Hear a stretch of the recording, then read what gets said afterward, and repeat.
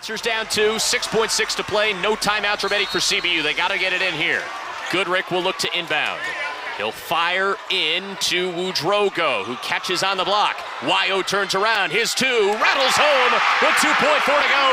They inbound it to Habib. His heave from half court is good. It's good at the horn.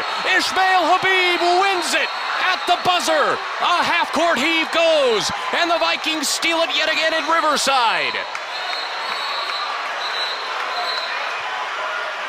They're gonna look at it, but Habib got it off in plenty of time, and an unbelievable win for Jace Coburn and Portland State. Looked like, to me, he got that off in time. What a shot by Habib.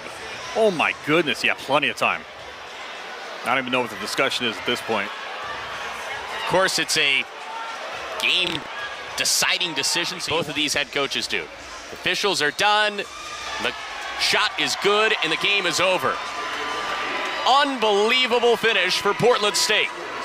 A banked home half-court heave from Ismail Habib.